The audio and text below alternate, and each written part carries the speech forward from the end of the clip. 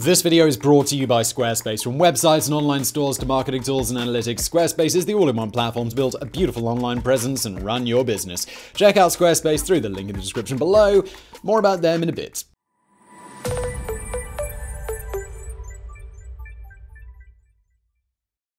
Somewhere in Europe, early 14th century AD, the skies are permanently overcast and a grey shroud extends from the Pyrenees to the Danube. The land below is barren, sodden in a rotten pulp of decomposed wheat stalks. In between heaven and earth, once thriving cities, towns and villages are now drained of all life, hope and compassion. Parents and children are sitting in front of an empty table. Their dishes were empty yesterday and the days before yesterday. It doesn't take much, only one crop to fail, for starvation to set in. When the body starves, rationality enters into a slumber, and the sleep of reason produces monsters. Parents and children are staring at each other across an empty table. Someone's hand grips a knife.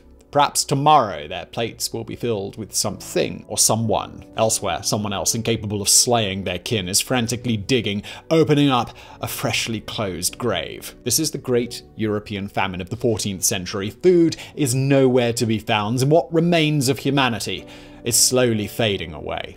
Even the corpses will do to survive until tomorrow.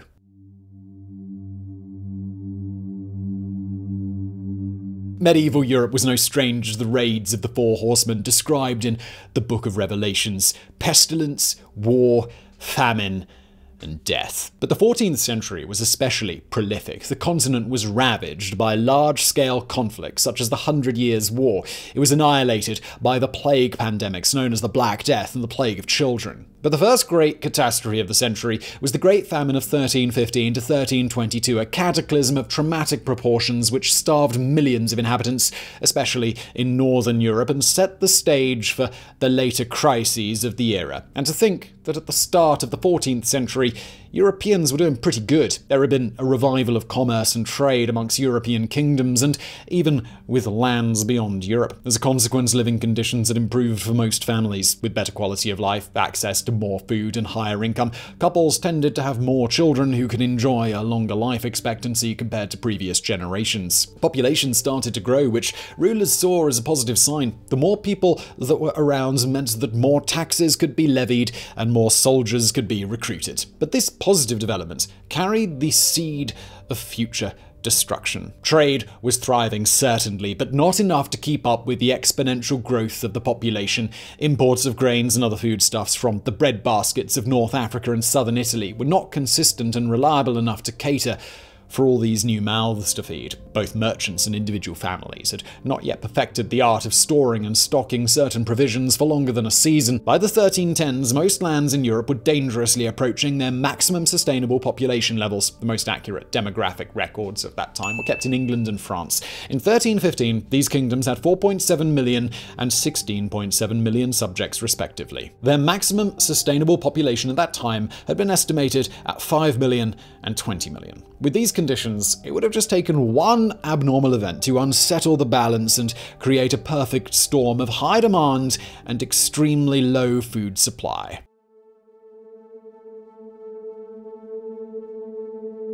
That abnormal event materialized in the spring of 1315, when a season of incessant rains of biblical proportions fell upon the heads of oblivious Europeans. When Bob Dylan sung about a hard rain that was going to fall, he mentioned how he had stumbled on the sides of 12 misty mountains. But it may have taken only one misty mountain to alter climate patterns in Western Europe, the mountain located on the other side of the world. According to Dr. Michael Pumer of the Center for Climate Systems Research at Columbia University, the 1315 floods may have been linked to the 1314 eruption of Mount Tarawera in New Zealand. The enormous clouds of smoke and ashes released into the atmosphere may have created the anomalous conditions for the torrential downpours. Historical records first mention heavy rains falling over France in April 1315. The following month, it started raining in England, and it didn't stop until autumn. The counties of Yorkshire and Nottingham Nottinghamshire were entirely flooded, and the Royal Manor of Milton near Kingston upon Hull was described as being completely covered in water. By September 1315, the floods moved westward into Germany. We know this thanks to the description of a battle in Augsburg. Cavalry actions were hindered by the torrential waters which had reached the saddles of the war horses. At the same time, a church near Leipzig was entirely swept away by an overflowing river, resulting in many deaths. As bad as it sounds, no one had it worse than the Low Countries, i.e. modern-day Belgium and the Netherlands. To give us an idea, here is another military account. On the 6th of September 1315, King Louis X of France led an invading force against Count Robert of Flanders. The king and his allies had devised the perfect plan, cutting off Robert from accessing the sea to the north and his allies to the south. But after 1 week, the invasion force melted away and withdrew to France. The reason?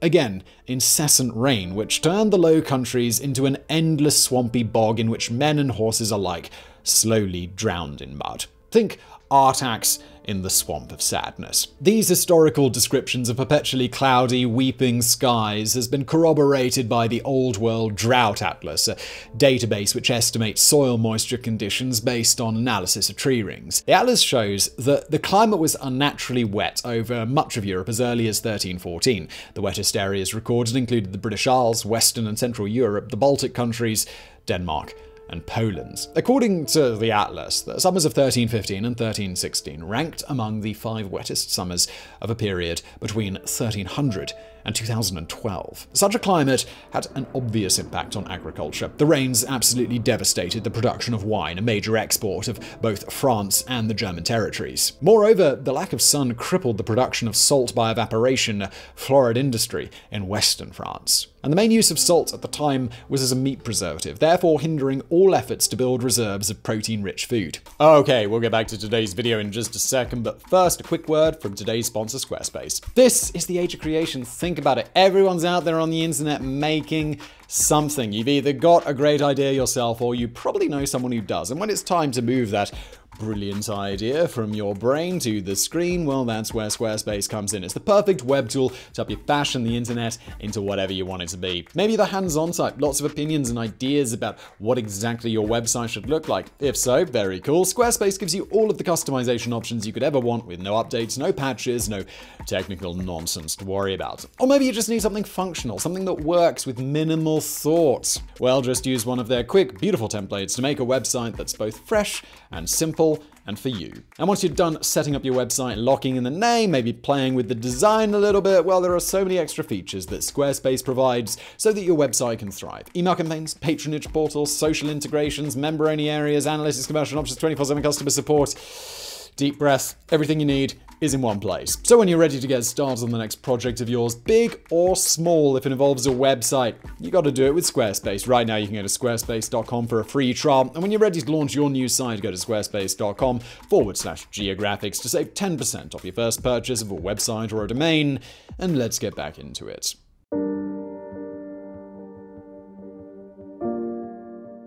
To recap, the cold, wet summer of 1315 destroyed the production of wine and salty ham. So far, it sounds as though only rich merchants heading to the town square for tapas would be impacted. But the wet climate was also disastrous for grain crops, a staple that most people relied on. The summer wheat crop failed completely as a direct consequence of the weather. The lack of sun also prevented spelt and rye seeds from reaching maturity, and they could not be sown in autumn. The following spring, the soil was too wet to allow for effective sowing. Memorial and monastic accounts in England demonstrate that the wheat yields were 30% lower than average in 1315, 40% lower than average in 1316, and 10% lower than average in 1317. Rye yields suffered a similar fate, down by 1/5 in 1315 and by more than a third in 1316 and 1317. As is often the case, the scarcity of food led to hoarding by those who could afford it. Records of the wealthy Norwich Cathedral Priory show that the local authorities managed to secure steady imports of grains from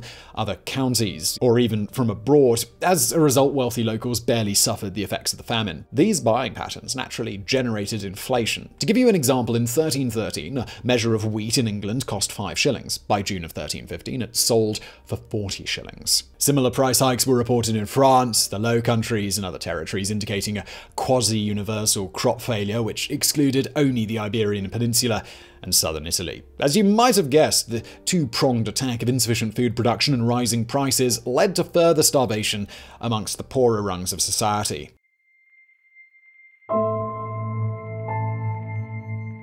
English Benedictine monk John of Troccolo left a vivid account of the Great Famine in England. He tells of how the poorest families had to feed off roots, leaves, dogs, cats, and even the dung of doves. In some areas, hunger bit so hard on sanity that families resorted to eating their own children. These children were the ultimate sacrifice to ensure the survival of the few. Cannibalism may have been an exception amongst households in English towns, but it became a common occurrence in prisons. Hardened criminals were often neglected and left to die of hunger in their cells. When new prisoners were thrown into the jail, they were at serious risk of being devoured alive by the other occupants. Stories of cannibalism were also widespread in the Baltic area. In Livonia, modern-day Latvia and Estonia, starving mothers had to eat their own babies. Men reduced to walking skeletons took to desecrating graveyards and exhuming corpses so they could eat their flesh, only to die from exhaustion upon the open tombs.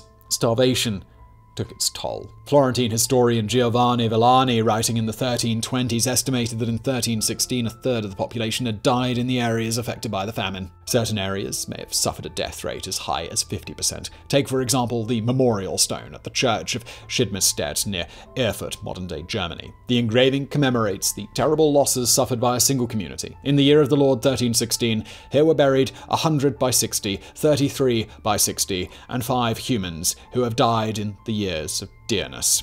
God have mercy on them. That makes 7,985 casualties in a town that counted 15 to 18,000 inhabitants throughout most of the Middle Ages. But thankfully, Erfurt may have been an outlier. Historical records agree that the floods and hunger were nowhere worse than in the Low Countries. A rare surviving record from the town of Ypres, modern-day Belgium, calculates the local death toll to be at least 2,794 from May to November 1316. That's approximately a tenth of the inhabitants. So, 10% is definitely a more realistic mortality rate than 33 or 50%, but even so, we're talking about millions of children, women, and men slowly fading into skeletal forms over just a few months. Chroniclers in England, France, and the Low Countries, and Thuringia consistently describe how city streets were strewn with corpses felled by malnourishment, and how cemeteries were not large enough to accommodate all the dead. City authorities dug large mass graves outside towns, horrific trenches that nobody bothered to close as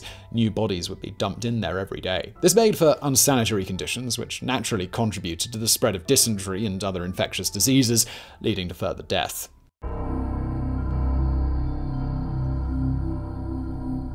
Panic spread throughout Europe. The rudimentary scientific knowledge of the time certainly couldn't help, so God-fearing people responded by clinging to religion. The Archbishop of Canterbury ordered for barefoot processions to be staged every Friday, carrying sacred relics to the Church of the Holy Trinity. Similar spectacles were recorded in France and likely took place all over Europe. The not-so-God-fearing subjects resorted to crime instead. The most widespread crime was food adulteration. In Paris, for example, some ingenious bakers were found guilty of mixing bread with hog dung due to the lack of grain. Instead of rewarding the improvisational skills of these poor sods, authorities had them banished. Other honest individuals, devoured by their own empty stomachs, turned to violence, robbery, and murder to steal what little food they could lay their hands on. Many of these impoverished criminals became rather organized with time, even resorting to piracy. Pirates were a scourge, especially in the English Channel. These medieval rapscallions did not target merchant ships to fill their booties with florins, but simply to fill their bellies with flour. You see, since December of 1315, King Edward had arranged for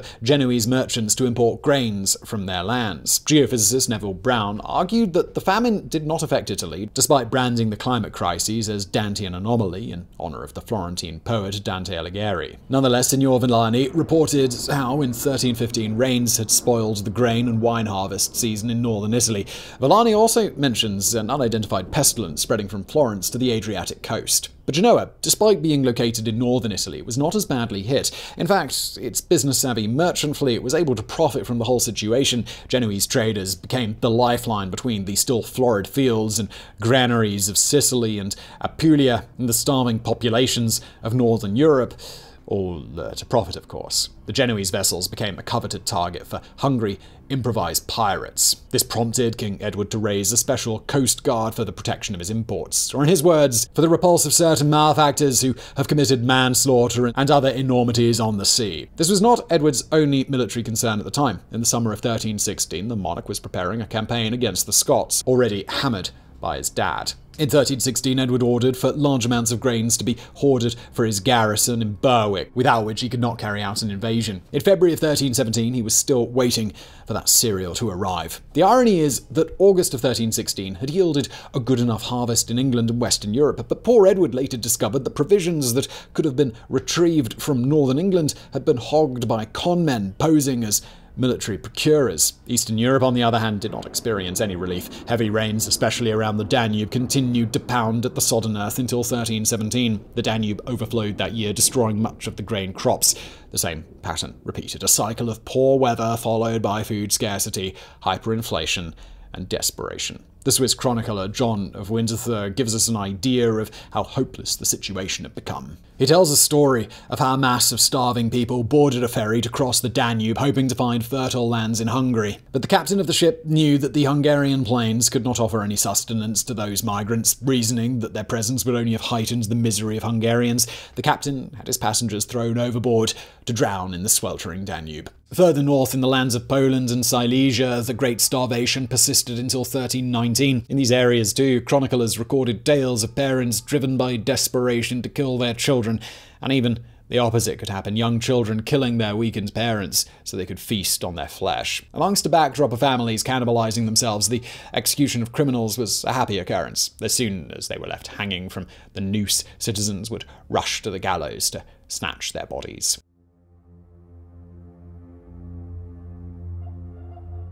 By the end of 1319, it appears as though the famine, due to the scarcity of grain, had been left behind across most of Europe. But to misappropriate the Gospel of Matthew, man shall not live on bread alone. Medieval communities did not sustain themselves simply on bread and grain products, but relied on cattle as a source of protein. Sure, eating meat was a luxury for aristocrats, rich merchants, and high-ranking clergy, but dairy products were more affordable. In a parallel to the Great Floods and the Great Famine, Northern Europe was ravaged by a cattle plague from 1315 to 1321. This was described in chronicles as murrain, which more or less means just, well, death. In scientific terms, the livestock disease was rinderpest, a viral disease affecting bovine, which was eradicated in 2011. The origins of the pestilence are unclear, but it is likely that its unstoppable spread was facilitated by the destruction of hay and straw by the endless downpours. As a result, the bovine populations grew malnourished and their immune systems could not cope